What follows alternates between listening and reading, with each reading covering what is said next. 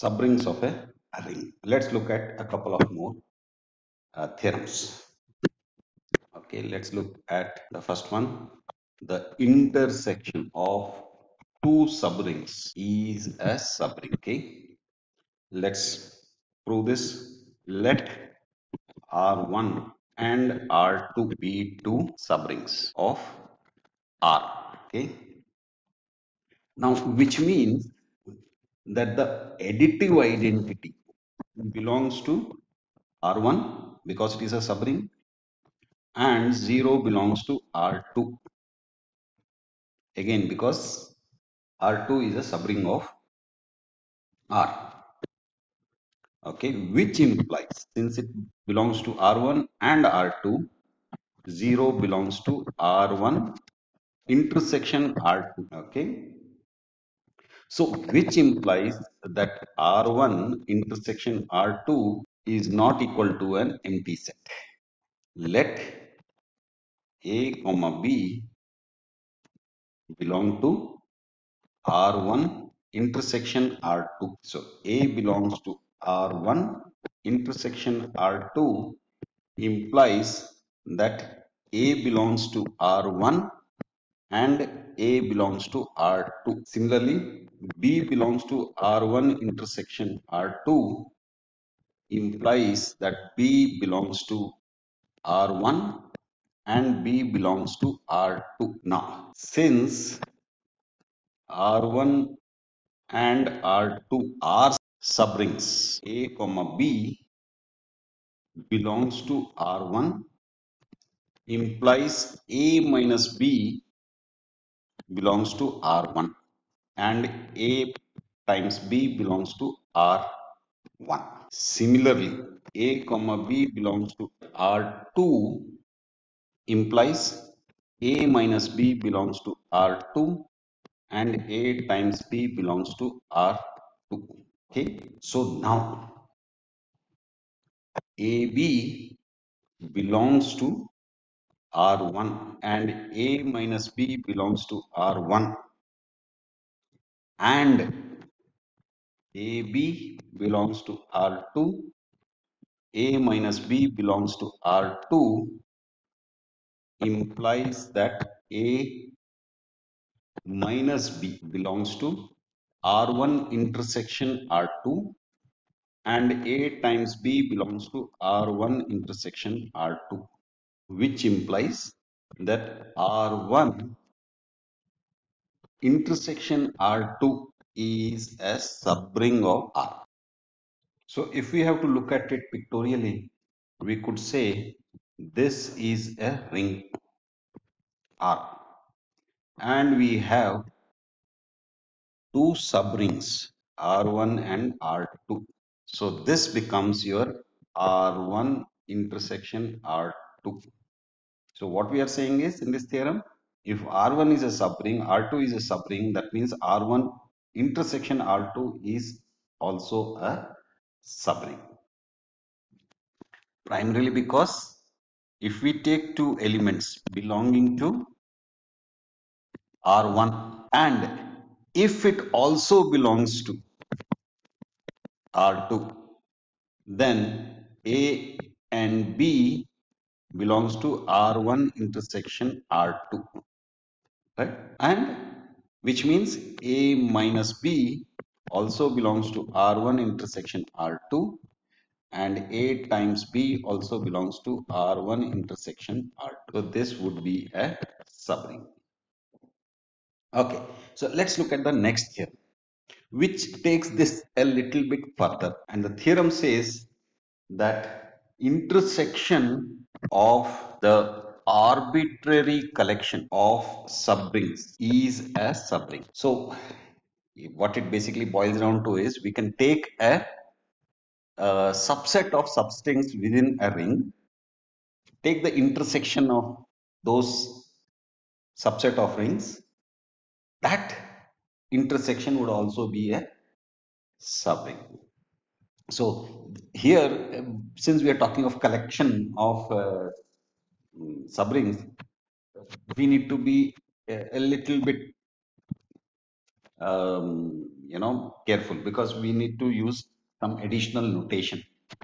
So let A alpha be a set where alpha belongs to capital letter lambda, okay, is an arbitrary collection of the subrings of a ring R, okay, and here capital lambda is an index set such that A alpha is a subring of the ring R, right? So what it boils down to is that capital lambda is equal to say 1, 2, 3, and some finite set, okay? And alpha are these the values in these. So it is a set of indexes where each index represents a particular subring.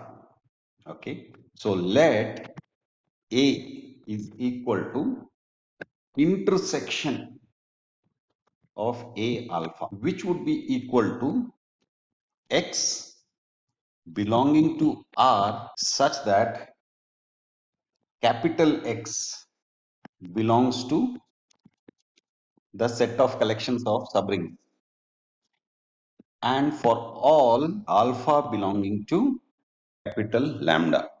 Now, A is not an empty set since 0 of the ring belongs to A alpha for all alpha belonging to capital lambda. So it is not going to be an empty set. Now let A comma B belong to A. So which means A belongs to intersection of A alpha, right? So it is, cumulative intersection where alpha belongs to capital lambda. This implies that A belongs to A alpha for all alpha belonging to capital lambda.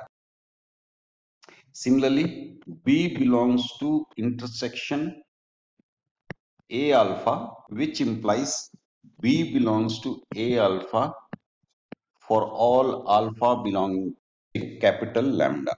But for all alpha belonging to capital lambda, A alpha is a subring of the ring R. Since it is a subring, implies A and B belongs to A alpha, implies that A minus B belongs to A alpha and A times B belongs to A alpha for all alpha belonging to capital lambda. So what this means is A minus B belongs to the cumulative intersection of A alpha, where alpha belongs to capital lambda, and AB belongs to cumulative intersection of A alpha. So the cumulative intersection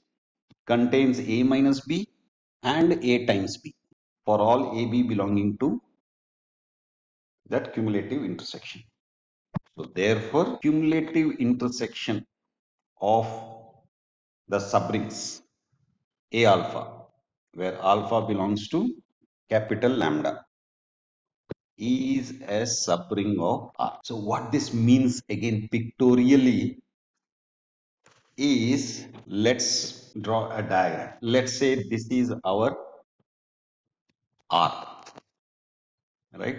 We have a subring A1. Now there has to be an intersection because we are talking of intersection in this theorem. So let's take this.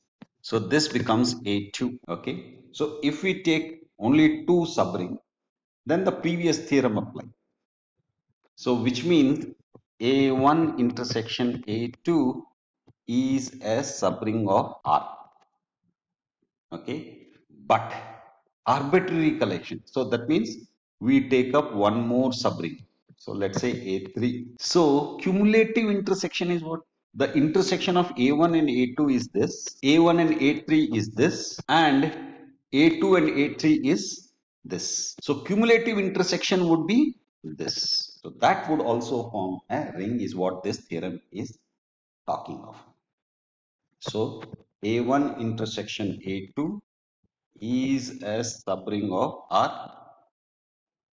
A1 intersection A3 is a subring of R. A2 intersection A3 is a subring of R. A1 intersection A2 intersection A3 is a subring of R. So A1 intersection A2 would be what? This part, right, of the previous diagram. Intersection A3 would be what? This part. So this is this, this is this. So intersection between A3 and this, which is A1 intersection A2, would be the central part. So by applying the first theorem itself repeatedly, we can arrive at the same result. Okay, I think that's enough for now. Bye.